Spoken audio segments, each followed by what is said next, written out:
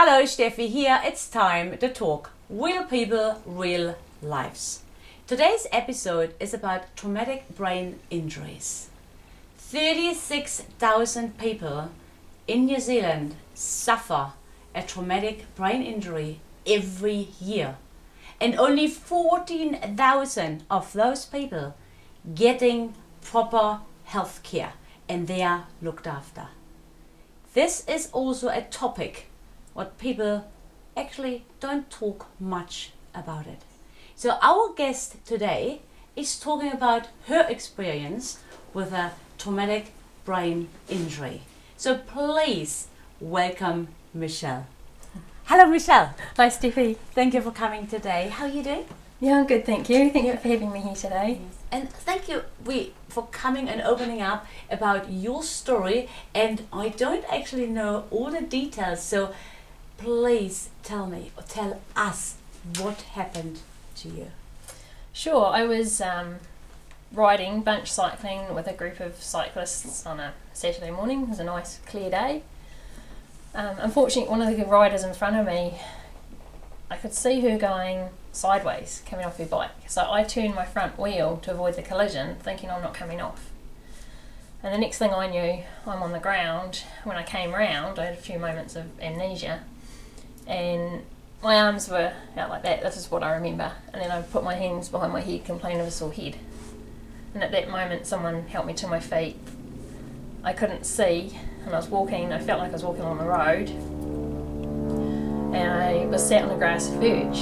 And that's when my vision returned, but I had no idea where I was. Everything was just like, I say in that moment, it's like my life turned upside down because I couldn't, I wasn't sure where I was. I knew there was lots of people that day. There was probably at least 30 people. I could recognise a couple of people, and then I was given a phone to talk to my sister, and I thought I was okay. I thought my sister would come and get me. The ambulance came along, picked up my helmet and said it's broken, so I had to go to the hospital. So you could walk normally? I walked, yeah. So I mean, I'm lucky. Like so many people can, there's varying degrees of a mild brain injury. So many people can have other things happen to them. I was lucky. I think I had a big hematoma on my arm. Yeah. That was x-rayed at the hospital. But it took me, so I went home from hospital. Concussion wasn't put down then. So you were not actually overnight at the hospital? No, I went home, and then I was talking to Mum, and she just said I sounded confused, I wasn't making much sense. So I went back and I was given pain relief, and that's when concussion was put down on my file. Yeah. But it's pretty, you don't know, well for myself, I don't know a lot what you're experiencing at that time. You just feel so, it's really a strange feeling, I guess. Like, I think it's just the pain that you're in. It's just like you just punch your head on the ground, and you say, okay, I will be fine. It's just the first reaction when you say, oh yeah, I will be fine, it's nothing wrong with me. Yeah, when I was sitting on the grass, I just thought, oh, I'm okay. I think because you're given that pain relief, so it takes that edge off. Yeah. And you think, oh, okay. But actually, it takes time. Like, for me, I was given a week off work, and then I didn't want to lose my job, I wanted to get back to work, so I went back the following week, and by the third day I was in so much pain, I felt so nauseous, so I went home, and then from there I worked part-time for a few weeks. What job did you do at the time? Yes, I was doing administration. Mm-hmm. So concentration was a real issue. Front of computer? Yeah. And then after about 4 months I was signed off because it was too much. So, and that then again gives you more complications, I suppose, because you then forced to stop and rest and recover, but it's like you're isolated and you lose that contact with people. So then it's another journey. Does it actually turn into anxiety? It can be anxiety for sure, but I became frustrated.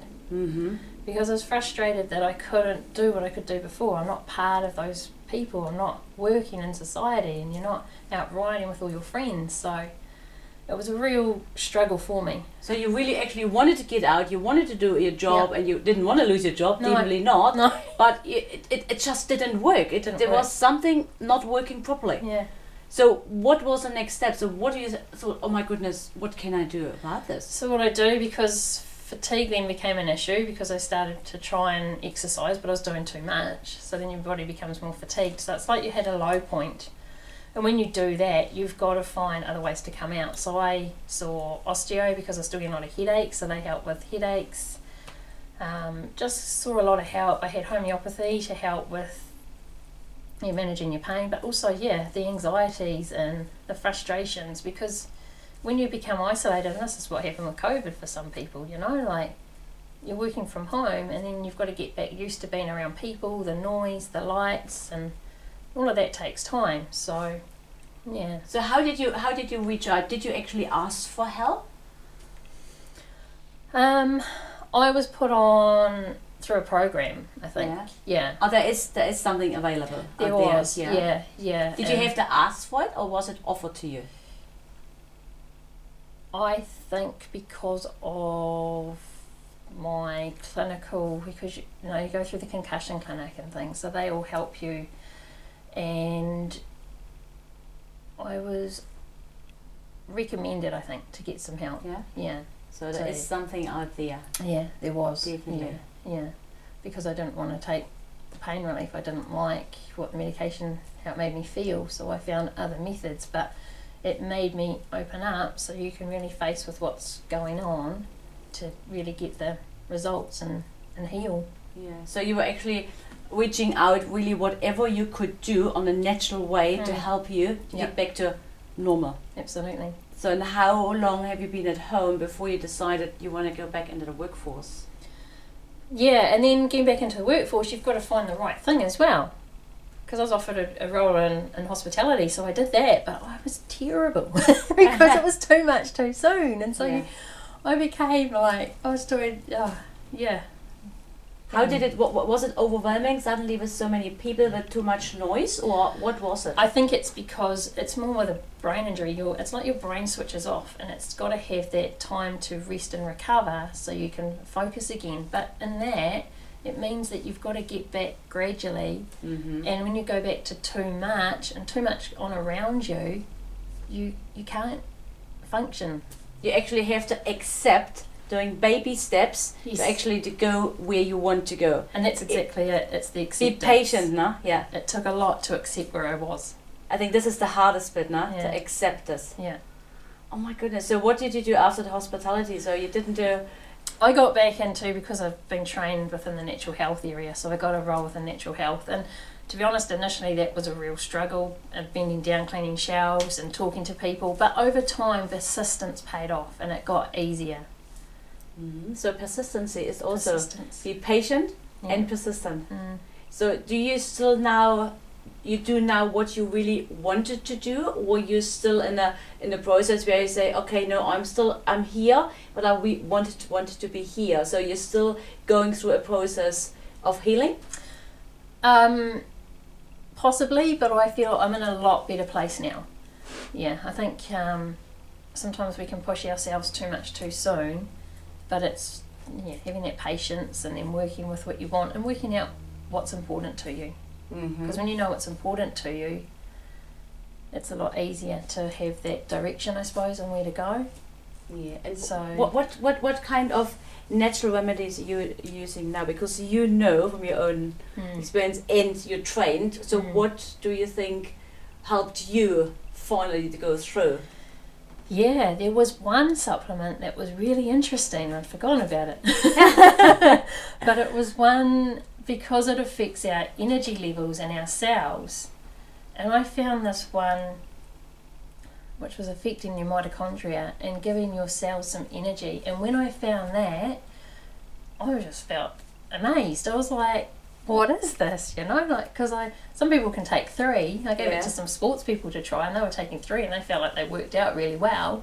But I would take 1 and just gave me energy that I hadn't experienced for such a long time. So that was cool. It was cool to find that. So you're still taking it, or you say, oh no, I'm fine, or no, I still take it every now and again. Yeah, because when it's your energy cells and your mitochondria, that's and really important to look after those, because and I think the next thing is, like, you had this accident and then people out there they don't know why suddenly, you know, you don't go to functions, don't go to meetings, you're holding back, and you just don't want to face it, but they have no idea really what's going on. So would you say it's really important to talk to people, to let them know what's going on? Definitely, yeah. I think so many times that I don't know what it is for people, I just remember what it was for myself, but if you don't talk about things, it's like it just sits inside you. So sometimes by actually talking and getting the help, it opens you out, and it just puts you in a better place in your mind, more calm and more, you know, just a more peaceful place. So yeah. So the right people will definitely come in your life. You can talk to, and you can open up to, and get it. And this is how actually now we connected straight away. And there was something you knew you could trust me. And then you open up, and we talk about. And this is healing as well when you talk to other people. That's right. Absolutely. This is absolutely healing. So Michelle, what message would you like to give people? They went through such a traumatic brain injury. What is your message? My message is to really get help. Like, don't just sit there and just accept, or when you get that in frustrations or anxieties, just try and reach out and find someone that you can reach to, that you can trust and talk to, because talking, as you say, is the best method to really help to heal and to move forward. Yeah, so not bottle it in. It really has to come out. It does need to come out. You can't heal. You can't. Awesome, mate. What an amazing story. Thank you so much for sharing. And like you say, you know, you don't know what's going on inside other people. You don't. And this is we underestimate, say, hey, why is she not coming along? And you make your own assumptions, and then there is actually something deeper going on. That's Is right. it not? We That's really have to be careful actually what we think and say to people before we even don't know the entire story. That's right. Thank you so much for sharing. Thank you so much, and I wish you all the best on your way for recovery. And you know, you always can talk to me whenever you need me. You can text me, message me at any time. Hey, thank you so much for sharing your story. Thanks, Stevie. Wow, another amazing, touchy story. Lots of people experienced a traumatic brain injury, but as Michelle said, go and ask for help. Talk to people. Don't be isolated at home. And this actually goes later on in the depression, anxiety, and you feel even more lost.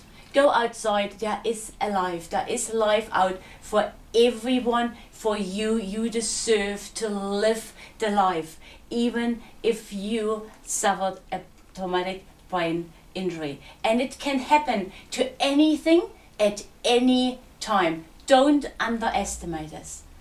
Remember, we are on this journey together. Let's start the conversation.